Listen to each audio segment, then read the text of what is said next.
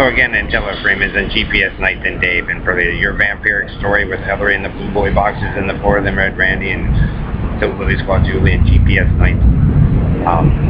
You know, Jim Oliver Laval is pretty much the dumbest and most pathetic vampiric story to ever exist known to man. Joe, All-American, GPS Night. We're just gonna make it fair.